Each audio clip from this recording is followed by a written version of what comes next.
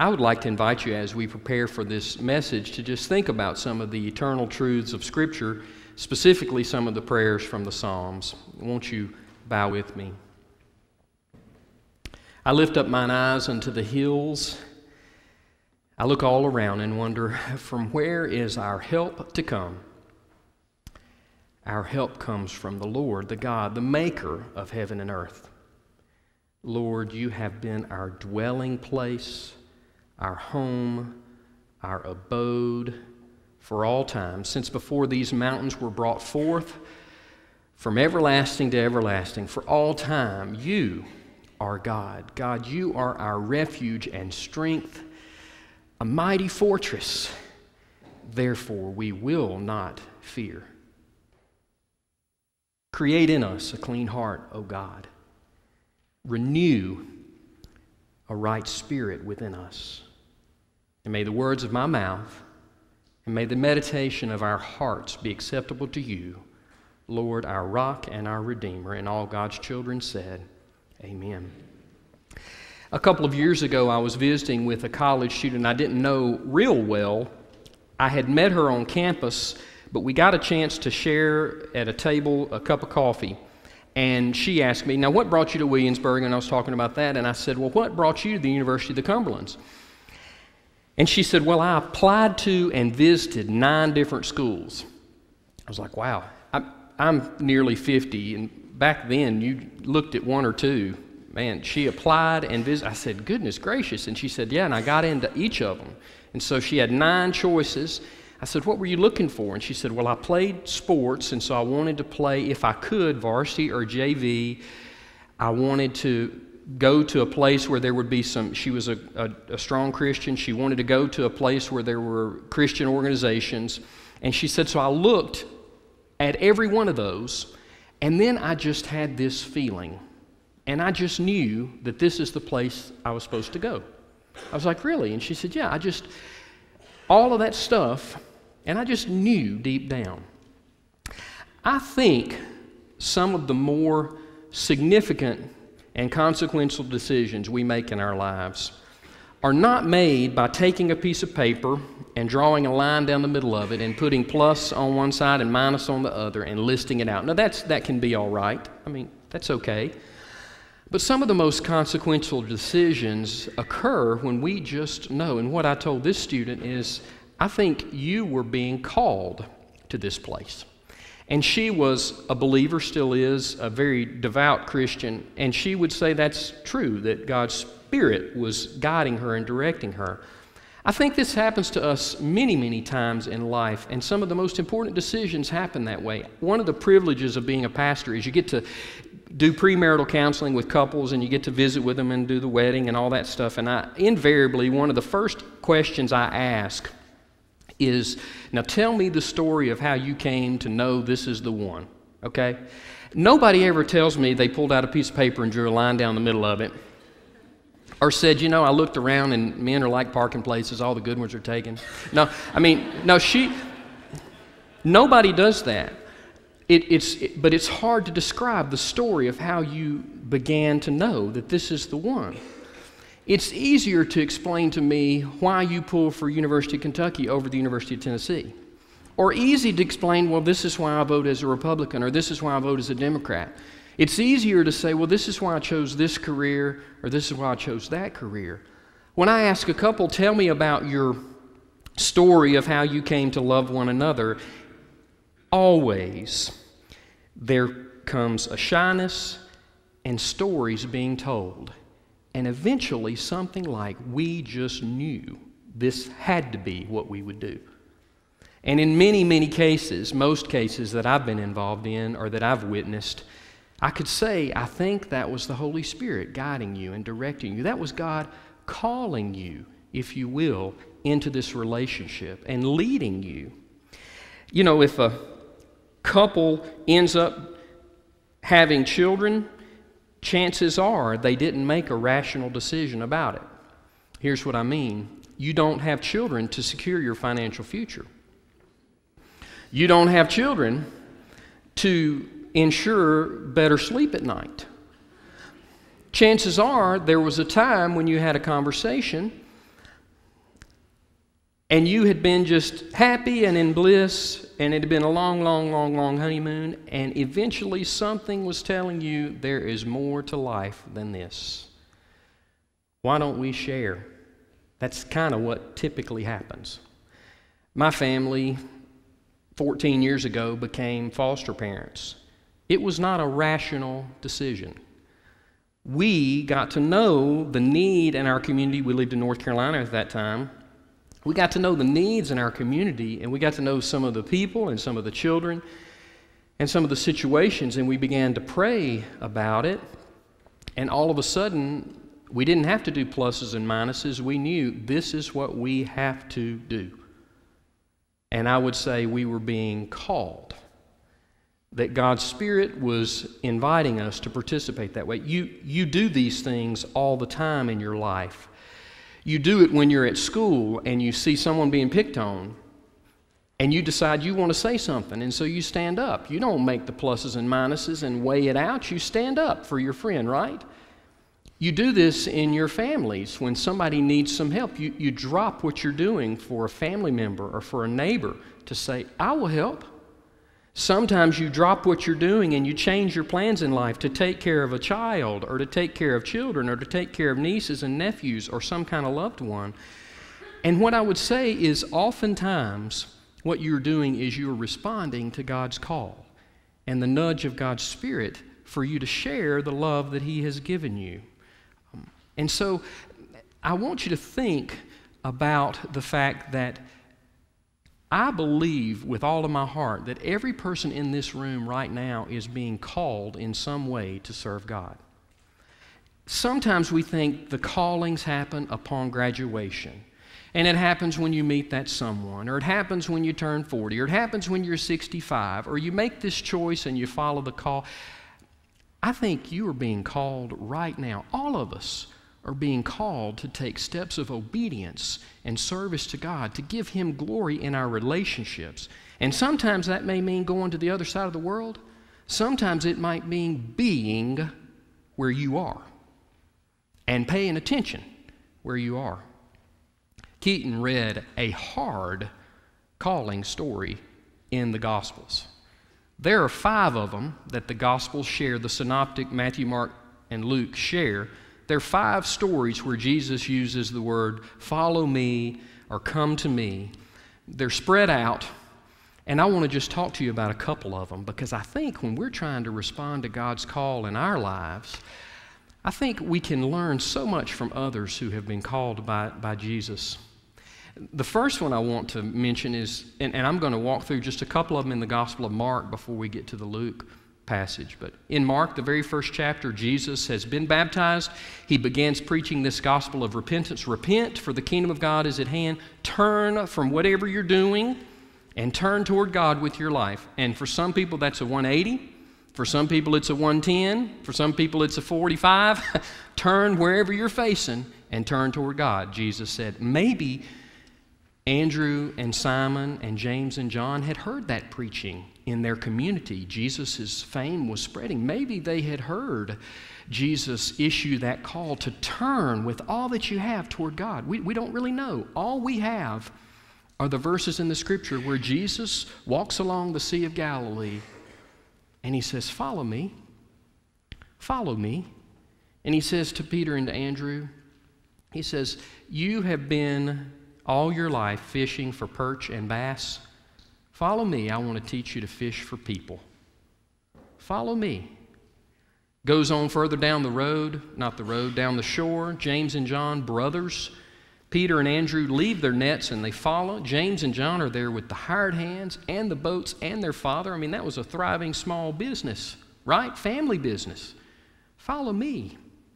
Follow me. And for whatever reason, they dropped what they were doing and they followed Jesus. Not a rational choice.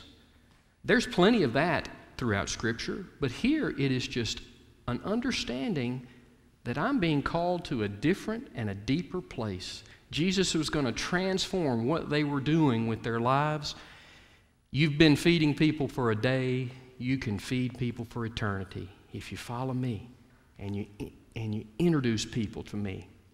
One chapter later, Jesus walks into a tax booth, and there is Levi, a guy who is a tax collector, and he has been, up until this point, serving the kingdom of Caesar, serving the Roman Empire, and tax collectors were absolutely hated. You know, in Scripture, often you hear the tax collectors and sinners, the sinners and the tax collectors, because you know what they were? They were Jews who were taking money from other Jews, oftentimes lining their pockets with it, and they were giving it to Rome. It would be like me saying, if I'm an elected official or president going to Benedict Arnold and saying, Benedict Arnold, I want you to be my right-hand man. Crazy. Jesus says to Levi, follow me. And you know what? You've spent your life serving Caesar, and you've spent your life pursuing the Roman Empire. Let's see what it's like to serve the King of Kings and to serve in the kingdom of God. The Roman Empire is going to not last forever. No empires do. A couple of 100 years, and it's going to change. It's hard for us to imagine this experiment with democracy will not last forever. And Jesus says, follow me. And Levi drops his stuff. Jesus didn't catch him on a coffee break. He didn't say, after April 15th, follow me. He said, follow me. And Levi dropped what he was doing, and he followed to serve in a kingdom that would and does and has lasted. One more story, just a few more chapters later, in the 9th chapter, Jesus meets the rich young ruler. Now, that's a guy who has it all. Wealth, youth, and power. Is there anything else you could want? Rich young ruler. But here's what he wanted. How can I have eternal life? How can I inherit eternal life? And Jesus said, well, you know what the Scriptures say? The Scriptures say, don't kill. The Scriptures say, don't steal. Don't lie. Don't covet. Don't commit adultery. Honor your father and your mother. And he says, well, I've kept all of these since my youth. And that's where Jesus looks at him and says, you lack one thing. Go and sell everything that you have and give the money to the poor, and then come follow me. Now, this one didn't end up as neat and tidy as Peter and Andrew and James and John, because the rich man was hanging on to a whole lot of stuff. Now, this is really easy for us to make it talking about somebody else. Raise your hand if you're rich. Right. Who's rich? The person who has one more dollar. I'm not going to say point to somebody who's rich. It's about somebody else, right? But I can tell you, a third of the world lives on $2 a day. We're all in the 90th percentile, most likely. We understand that. The problem with this man was he trusted in his riches. That's what gave him his identity. He couldn't surrender what he had to Jesus. He couldn't accept that Jesus would give him his identity. Now, we may not be rich, and some of us would definitely say we're not. But what are those things that we cling to, that we hold on to, that give us our identity, that give us our comfort, those places where we are reluctant to offer our trust in Jesus Christ? That person was given an invitation to follow, and he couldn't and wouldn't do it. The last one is the one that Keaton read for us. And this is hard. Going along the road and someone says, Jesus, I'll follow you wherever you go. And Jesus said, you know, if you're looking for the comfortable way, if you're looking for the security of a home, the security of a family, the security of a place, you're not going to find it here. All you can do is follow me. That's a hard word. That's a hard word. The next person Jesus encounters, Jesus says, follow me. And the person says, wait, let me just bury my father. Now, if there is anything as a universal excuse that goes in any circumstances, if you lose your close loved one like a parent, you're always excused, right? Commentators have tried to soften this, saying, well, you know, it's very possible that this man's father had not just died, that there wasn't a dead body that was going to be buried in one day, and he wasn't on his sick bed. It's very possible that this was like an older son in the family who's like, well, when my father lives his life out and when he dies, then I'll come and follow, making it where we're really talking about a long time. There's no way to soften what Jesus has said. When he said, follow me, he meant anything that is in your hands and before your body and in your life is second place to following Jesus right here, right now. And the third one, he said, I'll follow you, Jesus, but let me first say goodbye to my family and those I love. And Jesus doesn't make it easy. He says, how in the world can you look back and plow a straight line forward? And that's a hard lesson in life to learn. Life is meant to be lived this direction. Jesus' command, it bears immediate response. What if it's true that each of us right now is being called in this room, and I really believe it is? What if right now all of us are being called to follow more closely with our lives? What if Jesus says, like he said to Peter and Andrew, this is what you've been doing, and I've given you that gift, and that's what you've prepared your whole life to do, but we're going to turn that into something more. Follow me. What if Jesus is calling you, you've invested in things that are important, like to Levi, it's a respected trade, depending on how you look at it. But I want you to follow me into something that lasts for all time. What if Jesus is calling you and you say, well, but here's what my identity has been.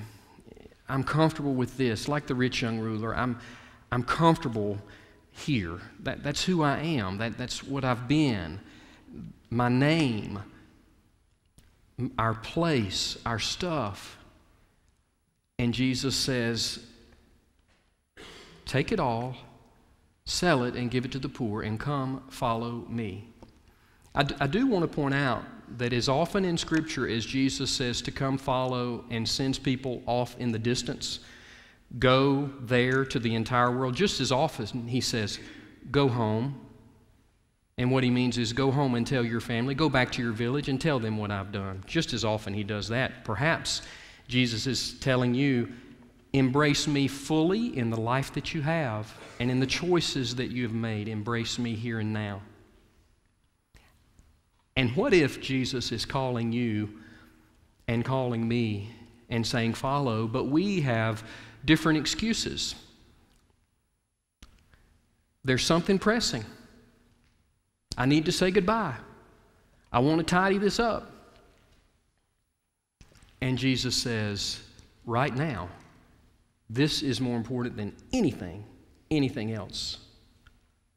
I believe Jesus is calling you and to me in steps of devotion, in steps of discipleship, into places of service and witness.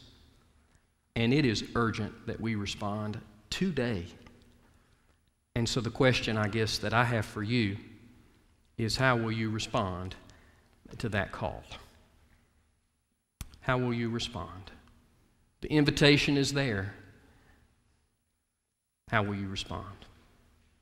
Won't you pray with me? Heavenly Father, for this moment and this morning, we are so very thankful. I thank you for each person that you've brought into this sanctuary today. I pray, Lord, that you would shine your light upon our lives so that we might understand more fully your goodness and all that you offer. I pray that you would touch each heart and that you would guide us to be more faithful stewards of all the blessings we know, that you would guide us to be more grateful for the things that you have given. I pray that you would guide us to be more generous with our gifts. I ask that you would help us to be more joyful in our service of you. And I ask you to bless each one gathered here today in a powerful way. And I ask all these things in the name of Jesus. Amen. Our hymn of commitment today is hymn number 581, "'Tis So Sweet to Trust in Jesus." One of the small groups that's going on at the church right now is called The Good and Beautiful Life, and it invites everyone to take more steps on their journey of faith. And one of the questions in the previous chapter that the group that I've been in has been looking at is the question that says, what would be the cost of following Jesus? And so you talk about that as a group. And then the next question is, what's the cost of not following Jesus? And I couldn't help but think about all of these individuals here who were invited to not just feed people for a day, but for a lifetime, not invited to just serve a kingdom that was going to end, but one that lasts forever, not just invited to hold on tightly to stuff, but to embrace Jesus. That's what we lose if we don't answer now. And so won't you sing hymn number 581, "'Tis So Sweet to Trust in Jesus." And if you have a decision you'd like to make, use this time. If you want to make it public, I'll be here to receive you. But sing this as a prayer, as a hope in your life. Let's stand and sing hymn number 581. The psalmist said, "I was glad when they said to me, 'Let us go into the house of the Lord.'" I feel that way about this morning. I hope you do as well. We've heard some beautiful singing and some powerful truth and some encouraging words. And so I hope that you'll take a moment to just welcome someone who is here. I know we're from a lot of different congregations, but we're in this place this morning right now. And I'm reminded, I grew up in Mississippi, and in my grandmother's church, when you left the parking lot, the front of the sign said, "Welcome to North Greenwood Baptist Church." The back of the sign said, "When you leave, you are now entering the mission field." And so whether this is your home church or whether you worship in another place regularly, we leave this place, all of us, those of us who follow Jesus Christ, out into the world as His witnesses, as His missionaries, as those who've been charged with sharing that good news. So I want to remind you of that, and won't you bow with me before we go? As you leave this place today, I invite you to live simply and to care deeply, to love generously, to forgive freely, and to pray daily. And as you do these things, place your lives into the hands of a gracious and merciful God who loves you very much. Amen.